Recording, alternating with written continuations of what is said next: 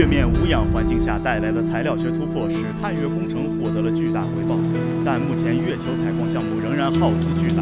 近日，我国在一项空间实验中，通过中继卫星释放的平衡锤及一根长缆绳，成功将一组300千克重的建设物资抛向位于高轨道的近月号空间站。chemical rockets are no longer sufficient for the Earth's lunar transportation. The development of AGI and 3D printed buildings has gained. 混凝土建筑量已超过50亿方，随着效率的提升，有望在10年内完成基础基建。 The space momentum exchange tether system is officially named Skyhook.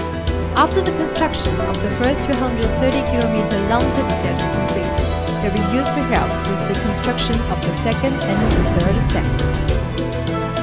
The mass driver enables direct injection of SSTO, which will encourage a greater number of private enterprises to enter the universe. 天钩将调整远地点至 LED 点，除天钩自身发动机与电动力神系统机动外，还可利用月球引力进行动量补充。月球端的天钩也将在5年内建设完成。